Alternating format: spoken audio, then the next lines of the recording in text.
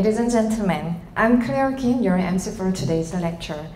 It is my great pleasure and truly appreciate your attendance on a happy rainy day. And actually, this is it's been 3 years from the last Societas Koreana in offline meeting. So over the 3 years, we have been many various trials to upload YouTube videos and making a lot of inviting talented and deeply insighted lecturers to Societas Koreana in online. And today we finally kicked off the offline meeting in 3 years, so I'm so impressed by your attendance especially. All right, this is the 91st Societas Koreana lecture meeting. Ladies and gentlemen, I'm delighted to welcome Dr. Hyungna Oh, the professor at Kyung University, who is going to give us an insightful lecture titled Climate Change and ESG Management. Before we begin, I'd like to briefly introduce Professor Oh.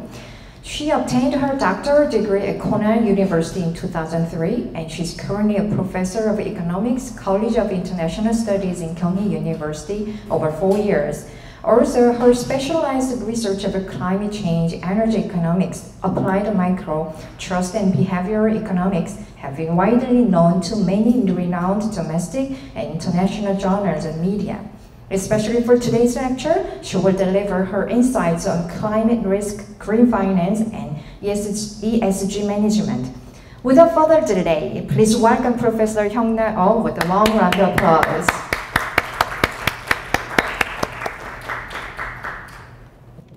Thank you for having me here.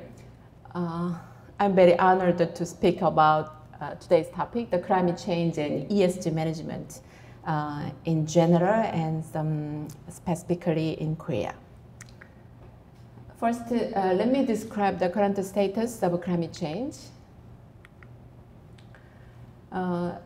Before we start the global warming, let me explain what the ecosystem or the Earth system is doing for us.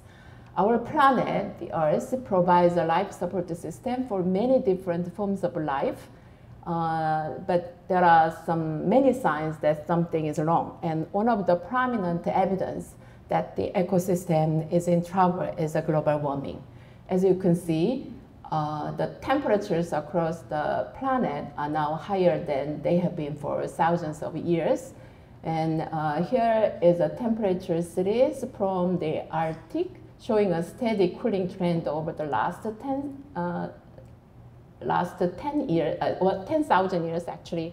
This is 10,000 years, and suddenly it reversed with a sharp warming trend over the last century. And actually the world's Earth system services are quite varying.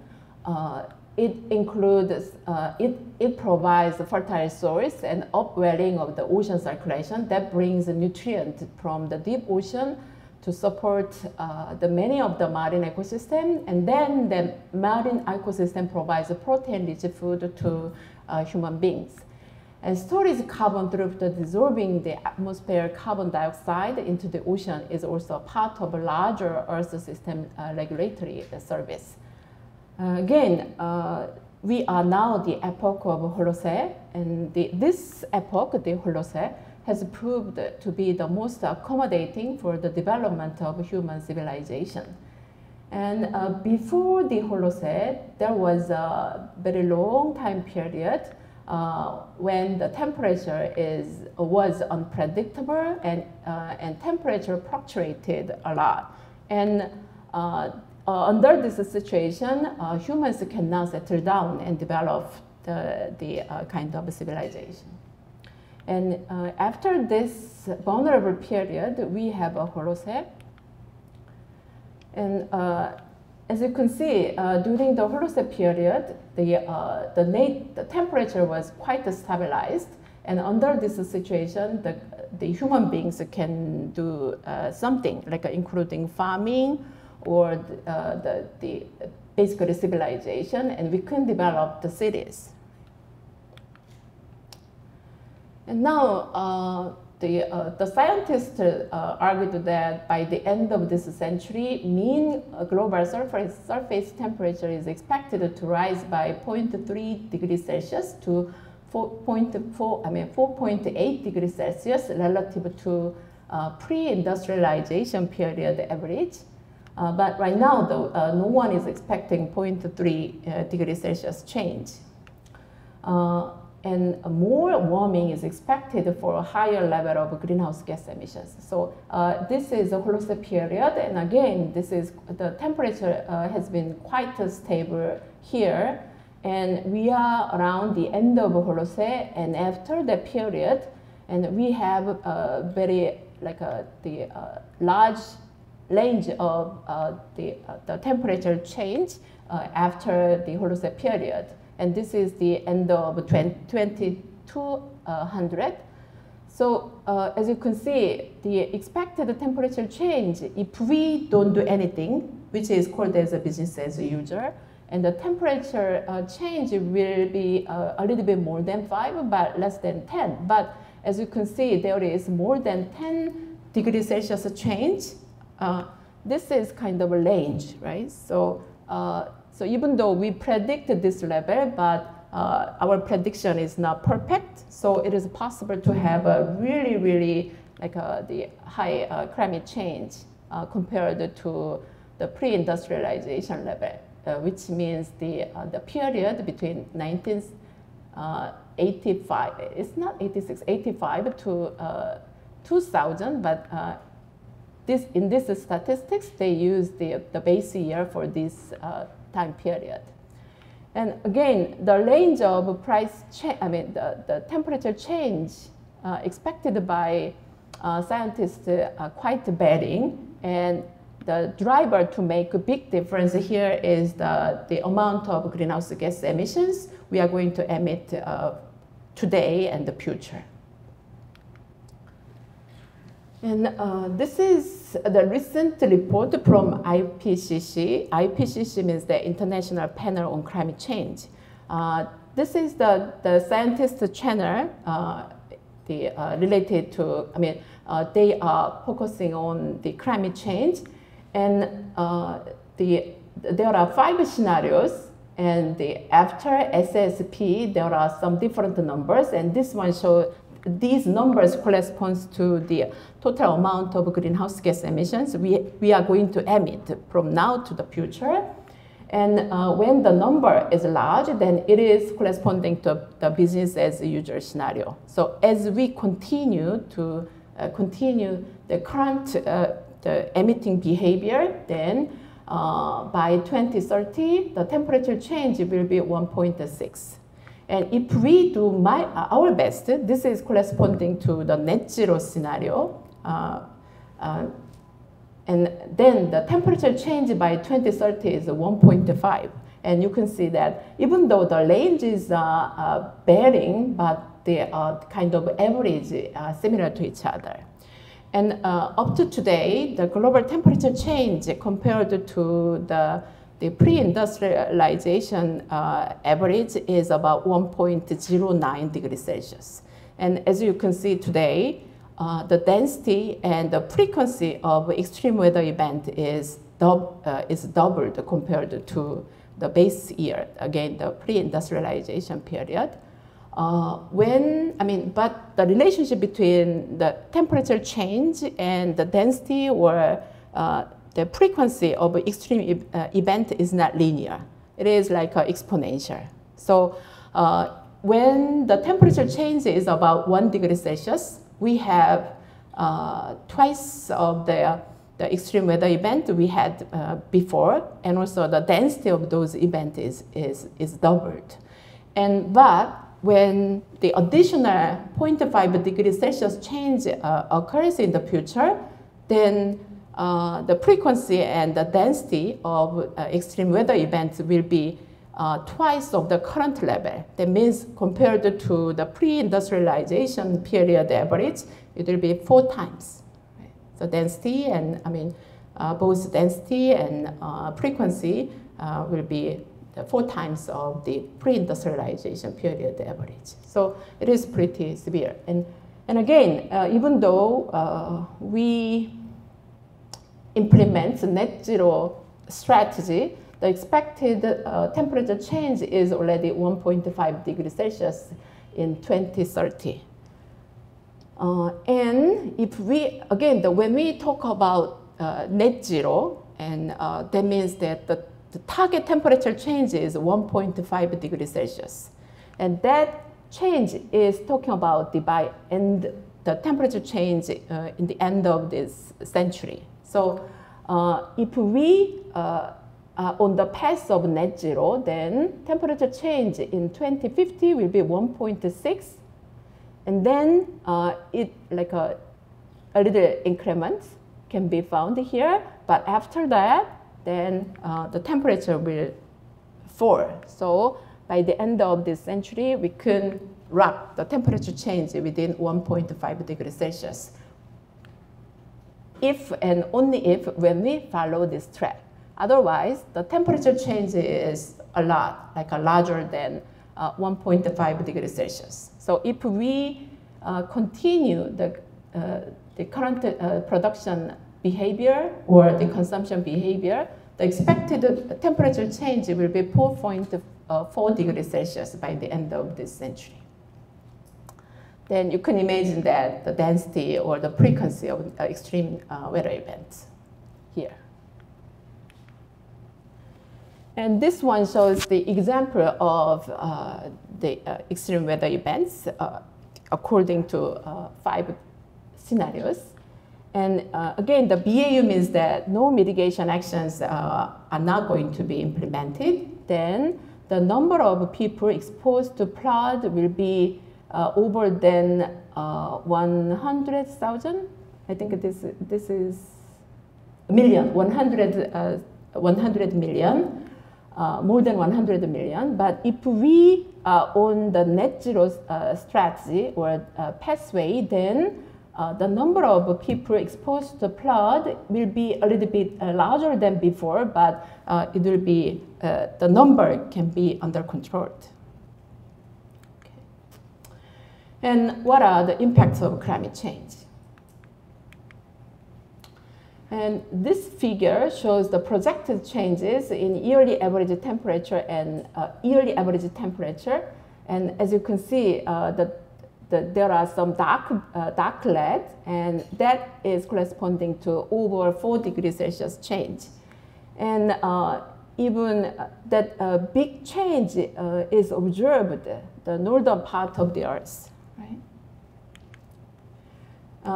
This figure shows the changes in precipitation, and in general, the precipitation is expected to increase in some high latitude, equator, Pacific Ocean, and monsoon regions, where the Asia-Pacific regions are included, right? And as you can see today, the precipitation is expected to increase almost every place. But the frequency and the density of drought is also expected to increase. That means we have some a little bit long dry season, and we have a little bit long and long rainy season, and the density of a flood is expected to increase in the future. And the second effect will be the sea level rise, and under that situation, some small island economies will be in trouble because they will lose their homeland. And there will be some secondary effect of climate change. So as we can see, when the temperature increases, then there will be some adverse climate damages. We will have some the very severe natural disasters, and rising sea level also cause some problem, and resources becomes very not abundant. The most important problem is the food.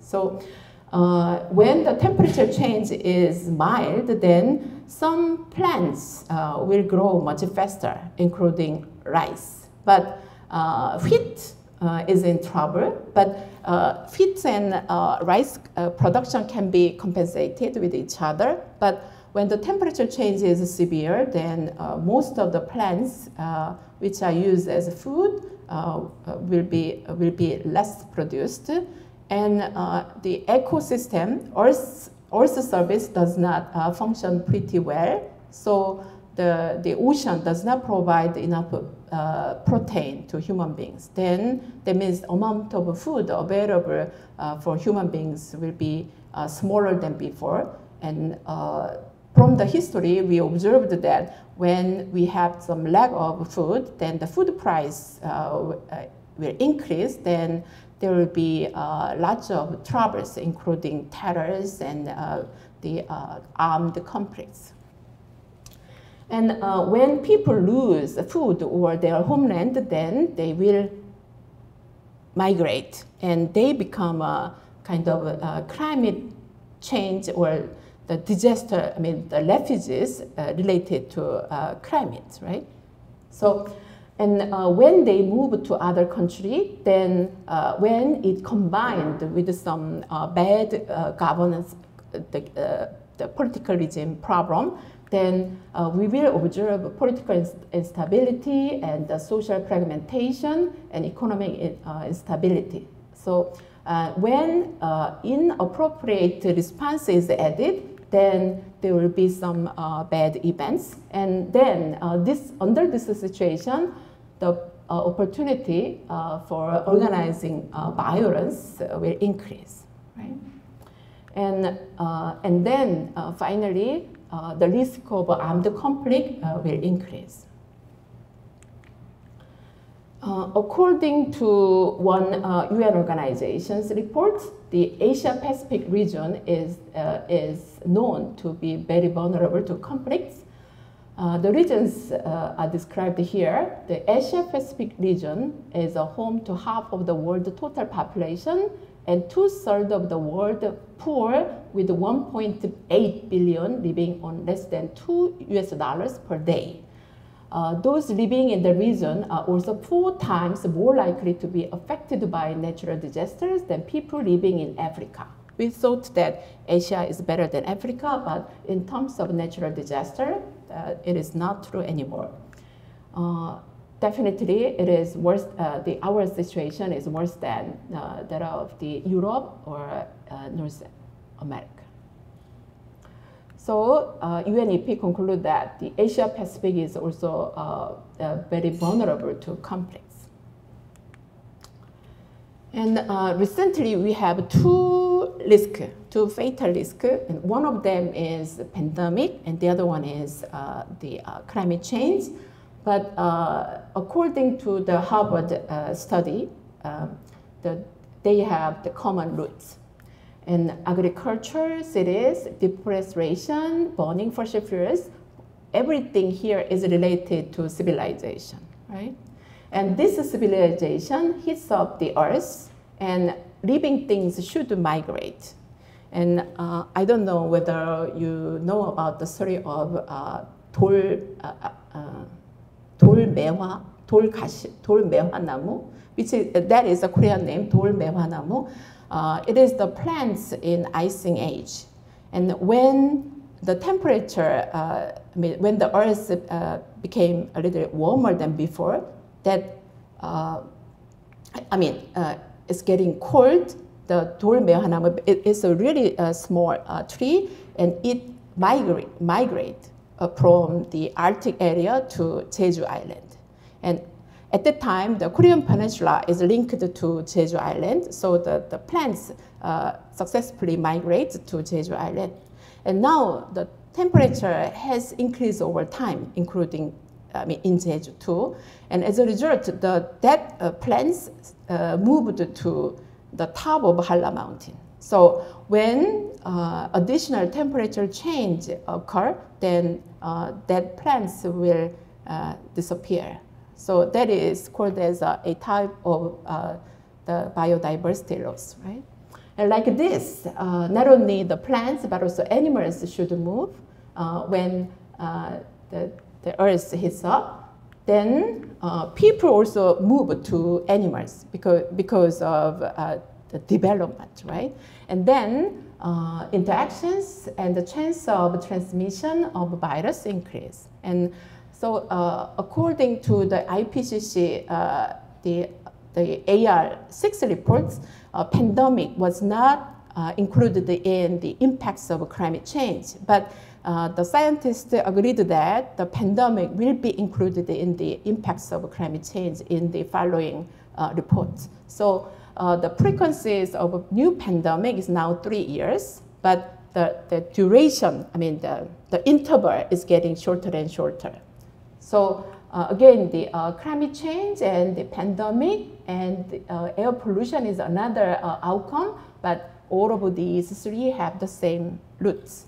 That is the humans' activities. And this one shows what happens if the global temperature increases by 1 degree Celsius, 2 degrees Celsius, and 3 degrees Celsius, and more than 4 degrees Celsius.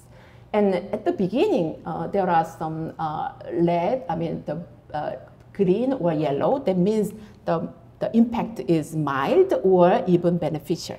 But when the temperature change exceeds 3 degrees Celsius and everything looks like dark red, that means the food, water, ecosystem, and extreme weather events and the irreversible change, I mean, the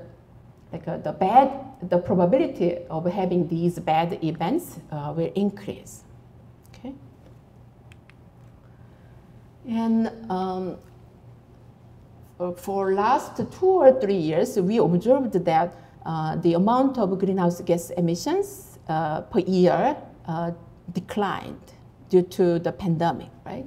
But we cannot be optimistic because the previous events or the history of greenhouse gas emissions shows that after the crisis, the pattern of greenhouse gas emission came back to the normal. So even there are 5, I mean, even though there are 5 very serious economic crises, but it looks like a linear line. That means the impacts of a pandemic is really temporary. And what are the impacts in Korea?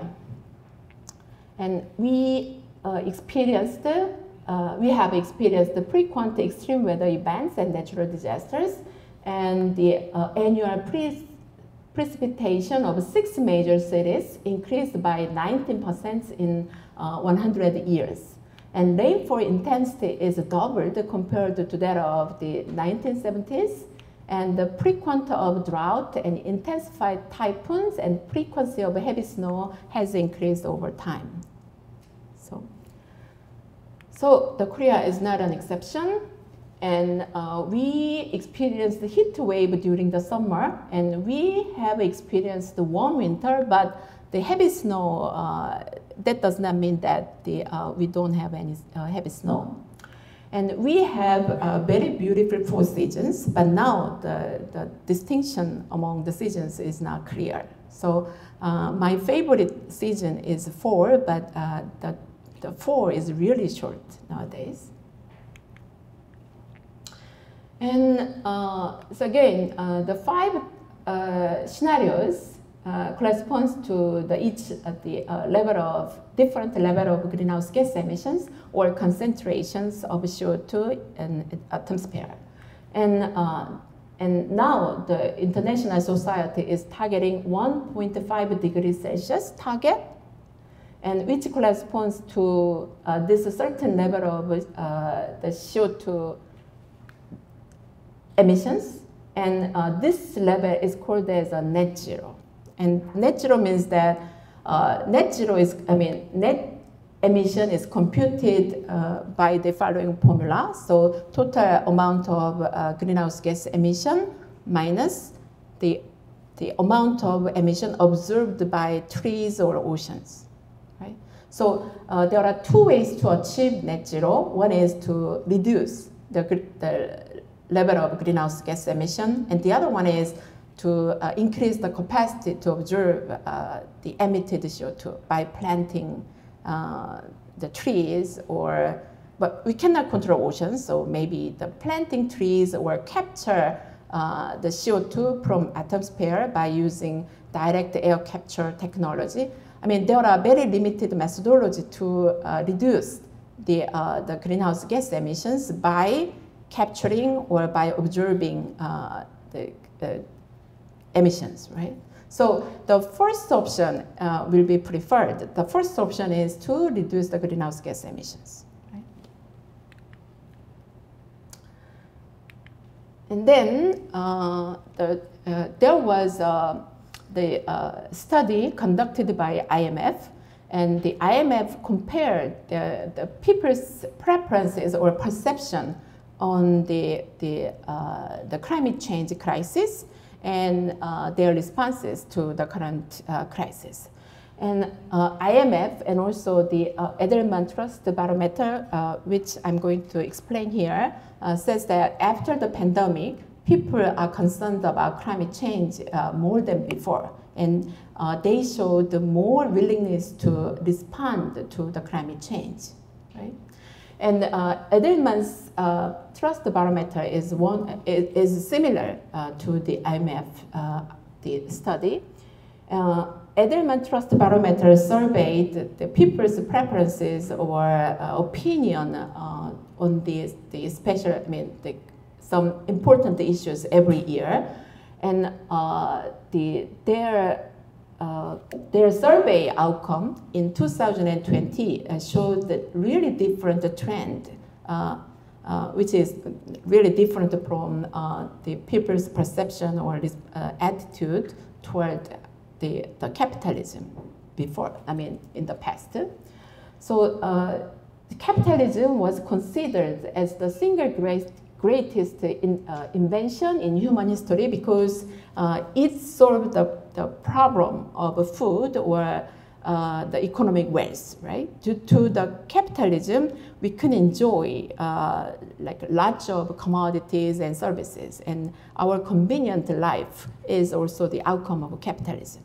But now the capitalism is on the table of the people concerned about, and this four also shows the changes. And previously, when this question was asked, the proportion of people who agreed on this argument was really limited.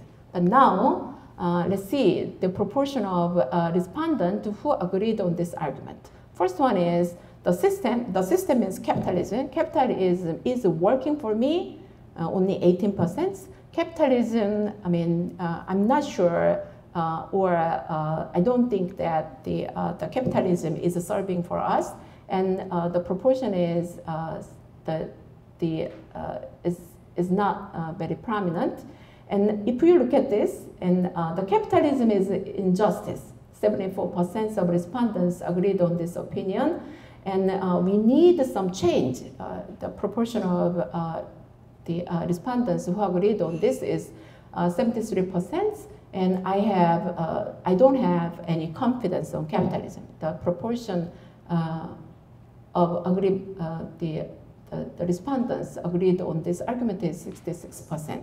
But still, the proportion of people who agreed that there is no hope in capitalism is only 26%. That means people perceive that the capitalism matters at this moment, but there is a hope, right? And again, the 56% of respondents says that the capitalism as it exists today does more harm than good in the world. So we need some change.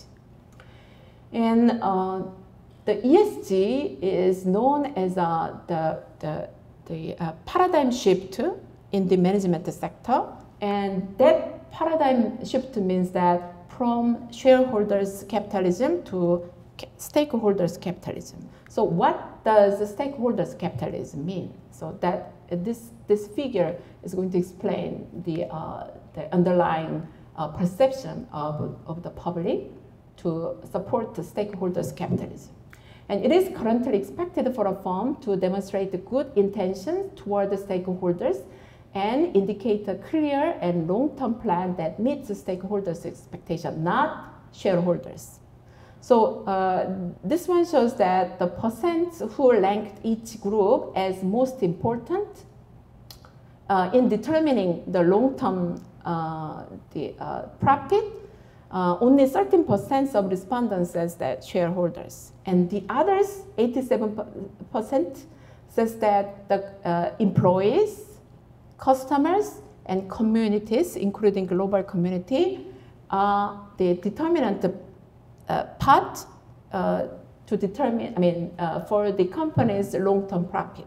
And all of these three, employees, customers, or the global communities, or local communities, are the stakeholders of the company. So, and also the 70% of respondents says that a company can take actions that both increase profit and improve the conditions in communities where it operates. That means a company can take actions that both increase the interest of shareholders and interest of stakeholders. So that is the basics of stakeholders capitalism. And there is another field, another school of study, which is called as a donut economy, which was framed by Kate Raworth, a young economist in the UK. And she argued that we needed to go into the donut. Actually, this is really donut. And outside the donut means that we produce too much and we consume too much. As a result, the environment damage will increase. And inside the donut means that, not inside, but inside of this, this boundary is the shortfall. So if we produce too less, then the poverty problem will occur, and also it doesn't match with the sustainable development, right? So we need a proper level of consumption. We need a proper level of consideration for the for the poor or the vulnerable citizens, right? So the actions from the government sector is called as a Green New Deal. So the government response to this request will be the Green New Deal, and the private firm's response will be the ESG management. And this one shows the time frame, how the ESG management has evolved. And in 2015, Paris Agreement was agreed, and then at the time, there were few firms which claimed the net zero. At the time, the net zero emission was not a famous terminology. So some firms argued that we are going to reduce the greenhouse gas emissions, but during 2015 to 2020, that means after the Paris Agreements, during 5 years after the Paris Agreements, only 3% firms have reduced the greenhouse gas emissions by more than 8%. That means even though the pledge has been made, but the outcome was not significant.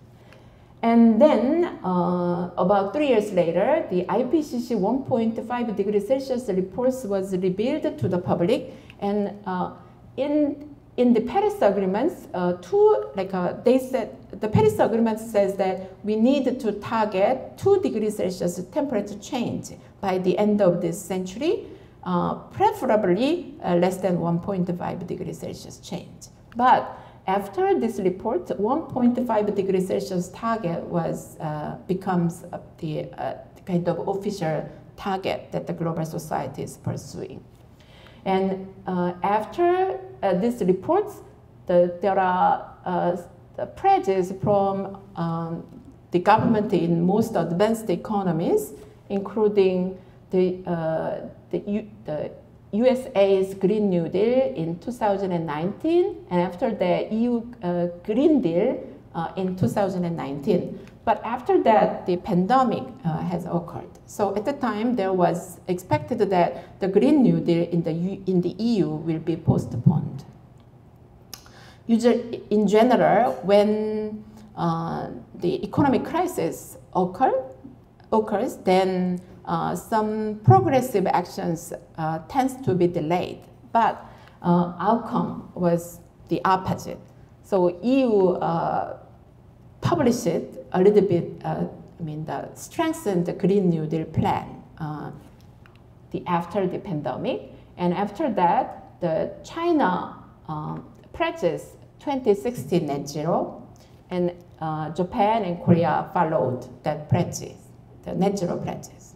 Okay.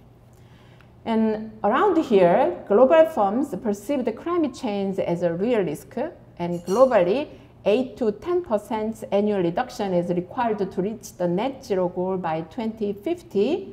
And at the time is in 2020, only 32% of firms have declared to join net zero. But now, the number of firms who claims net zero has increased very fast. So now the number of firms is, I believe, is over 700 at this moment. And which caused the changes into ESG management. I think the most important driver will be the climate risk, and regulatory landscape changes in regulatory landscape will be the second driver. And given the time constraint, I'm going to skip the Paris agreements, and I will go to the Green New Deal directly. The Green New Deal has appeared in academia and policy debates since at least the 1990s, but it became into the mainstream in 2007 by a New York Times columnist, Thomas Friedman. And he says that we have two fatal risk crises, and one of them is economic crisis, recession, and the other one is climate change. And he says that we need one solution to two problems, and that is Green Code. And that Green Code is named by him as like a Green New Deal. After his announcement, the column, the ex-president Obama adopted that idea and used this idea when he made some stimulate package after the financial crisis in 2007 or 8, around that time, right? But in 2020, there was a G20 meeting in Toronto, and G20 leaders says that we will keep distance from the Keynesian economics. Keynesian economics is a theoretical background for the Green New Deal, because Keynesian economics says that by expanding government expenditure, we can recover the high GDP growth rates, right? But the G20 leader says that that idea is not good. So as the G20 meeting declares that the distance from, departure from Keynesian economics, the Green New Deal version 1 ended. And Green New Deal version 2.0 comes later, and it includes some social issues. Green New Deal 1.0 mentioned about the economic problem and some environmental problems, but in Green New Deal 2.0, the social issues are heavily stressed. One of the reasons is that the second version was delivered as a grassroots movement, progressive politicians, and think tank and NGOs. And I think this is one of the reasons the second version of a Green New Deal includes some social issues, like solving some inequality issues, those kind of things. And whenever the Green New Deal policy is implemented, and they usually declare the green taxonomy. Green taxonomy identifies which technology is green, which project is green, right? And even though the companies or investors want to invest on green projects, they don't know which one is green and which one is brown, right? So in general, the outcome of investment project will appear like 10 or at least the 5 years later from the investment the period of investment, right? That means there is some uncertainty, right? But as the government identified which technology is green, then the uncertainty associated with the green technology disappears. I mean, not perfectly disappeared, but partially disappeared. So that's why the green taxonomy is important. So whenever, I mean, when the company wants to issue the green bond or conduct a green project, the company or investor are required to check the green taxonomy. So otherwise, they cannot get the loans from the bank with a good condition, or they cannot raise a fund from the financial market by using green bond or green equity fund. And what is ESG? ESG stands for environmental, social, and governance.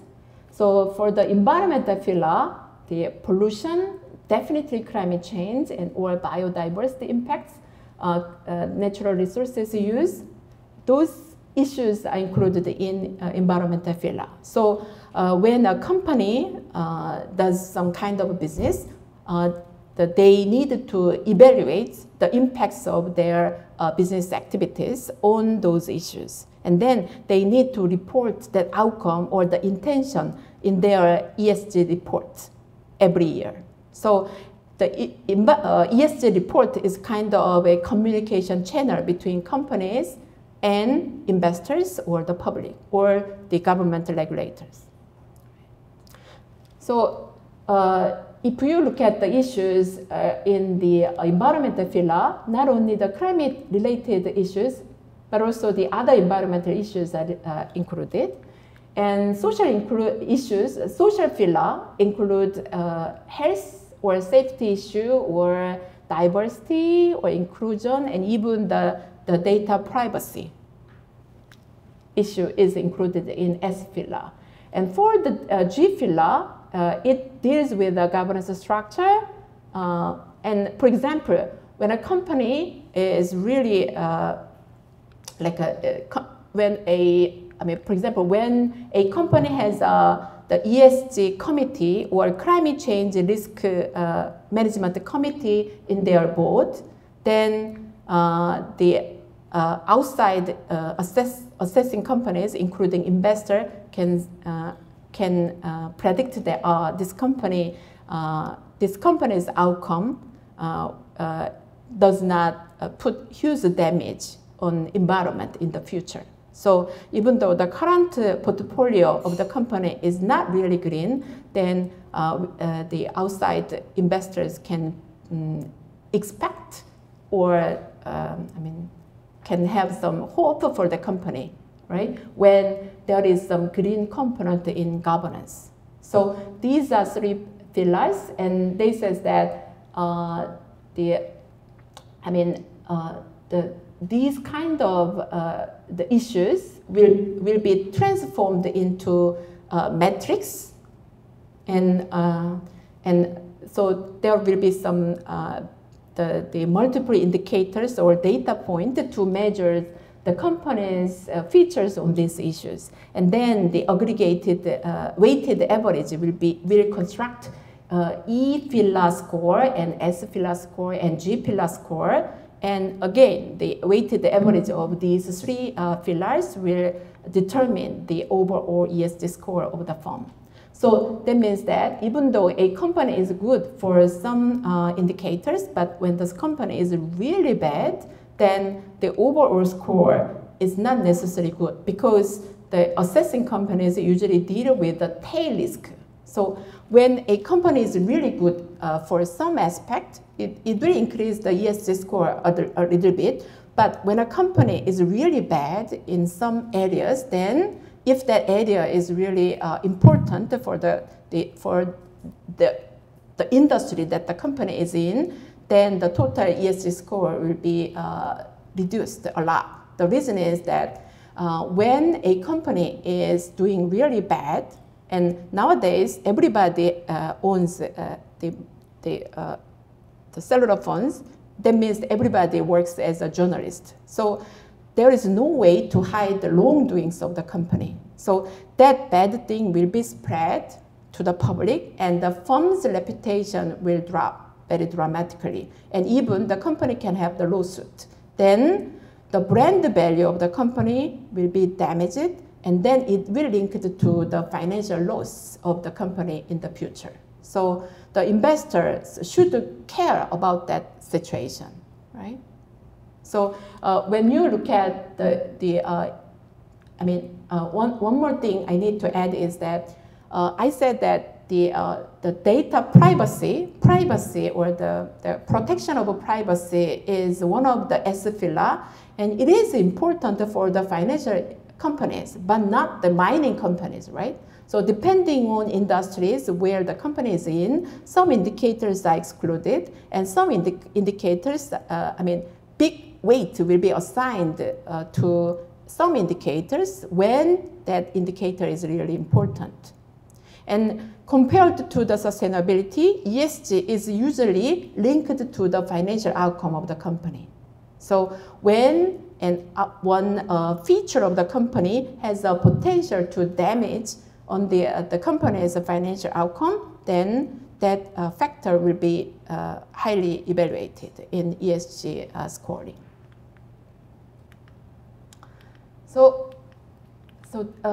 Again, the ESG factors varies across evaluating companies. So, but there are some common factors here. So, one of the common factors is that, again, ESG deals with some non-financial issues like climate change or justice, or how the company handles the employees, how the company educates their employees, something like this. That means non-financial factors are taken into account under ESG. And there are some uncertainties about the impact, because some impacts has no impact today. For example, even though I emit 10 tons of CO2 today, there is no change today. But if I do it for a long time, or the impacts, the CO2 I emitted today will be in the atmosphere for more than 100 years, right? That means the long-run effect will be huge. So that is actually a problem faced by assessing company. And the negative externality, like pollution and health problems, are heavily concerned in the ESG, because those are the issues that public are concerned about much. And the ESG cares about the direct impact of the company's action. And in addition, the ESG also cares about the company's interaction with partner companies that are located on the same value chain, right? So you may have heard that the Tesla requested LG Chemical to reduce the greenhouse gas emissions by by joining RE100, right? The reason is that the LG Chemical provides battery to Tesla. So Tesla wants to claim we are pursuing net zero, and we achieve net zero, right? And in order to do that, they need to reduce their own emission, and also the emission from electricity, and also the emissions from all of partners located on the same value chain. So that means even though Korea is a little bit behind of the climate change activities, but the global buyers requested changes, the new green transition in the production sector. Okay. And these are the ESG factors or indicators. And again, I said that there are some privacy and data security issue, and there are lots of carbon-related indicators, and the board and ownership and corruption and tax transparency. Those are the indicators listed under the G pillar. So let me skip this, and yeah, I think I already captured this. And I said the global buyers changed it. I mean, the global buyers requested the transition or the changes in production behavior to the partner companies, and also the investors changed the criteria, investment criteria. BlackRock, the largest asset management company in the world, says that we are going to use the sustainability as a criteria in determining our investment. So they said that we are going to post some list of companies or industries when they do really bad on climate change. So when a company's name is included in that list, then the company has a big like a challenge in the raising fund, right? So this is a really big change. And again, the ESG becomes a standard for investment. Yeah. Again, I'm going to skip this.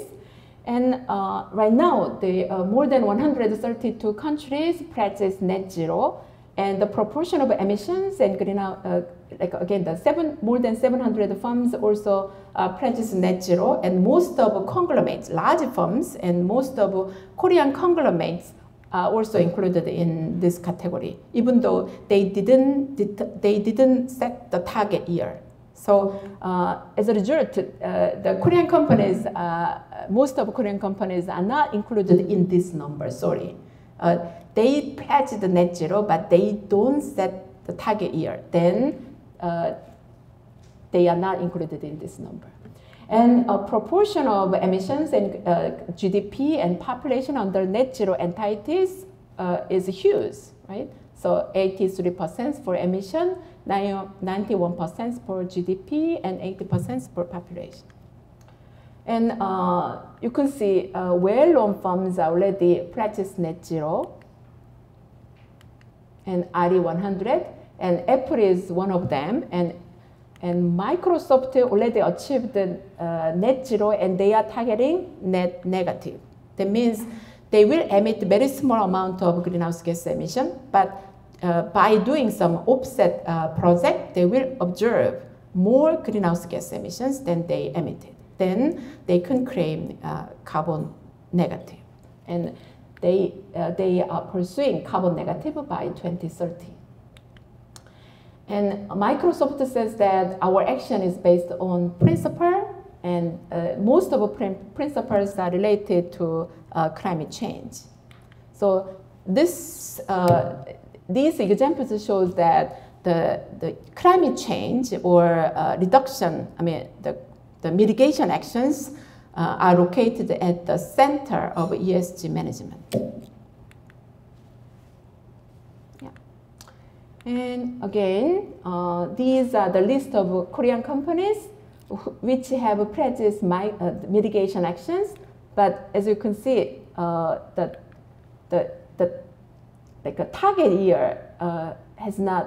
I mean, for some companies, target year is not set yet, but you can see that most of Korean conglomerates, they practice net zero actions. And ESG management was not very popular in Asia, but now there was a change in regulatory landscape because China, Korea, and Japan the governments in those three countries have conducted the Green New Deal, and also the global buyers requested net zero actions from companies located in Asian countries. So the ESG management becomes very popular in Asia. So the last two slides shows the examples of the KESG, Korean ESG. The financial sectors, including the KB Financial Group or Shinhan Financial Group, have acknowledged that climate change is a key to manage business risk and have been actively involved in climate financing. The recent statistics shows that when the company doesn't care the E-filler, then the company's probability to have the fines or bad financial outcome is large. So there is a financial motivation for the company to monitor or manage the E-risk. And there is a noticeable move. The South Korea's National Pension Fund, that is one of the largest, the world's third largest pension fund, and it says that we are going to divest from coal-fired plants. And manufacturing companies are also involved in, started to join the net zero movement, and their actions are a little bit, later than Western companies does. But SK and Samsung and Hyundai and POSCO, they also decide to participate in hydrogen energy project and some decarbonization activities. And these are the company lists and their commitment. And that is the end of my story. Thank you. Thank you, Professor. Wow. We've learned a lot, right? All right, thank you again for your informative and insightful speech. All right, I think it's now time to wrap up this lecture with Professor Oh. So please give her another big round of applause. Thank you for hearing. This is the end of today's meeting of 91st Societas Koreana. I'd like to thank all of you for being with us today, and also extend my gratitude to the staff of the Academy of Korean Studies who have contributed to make this meaningful lecture. We hope to see you all again in August. Now let us open the banquet for your dining pleasure. Please enjoy the rest of the evening. This has been Kyung. Thank you.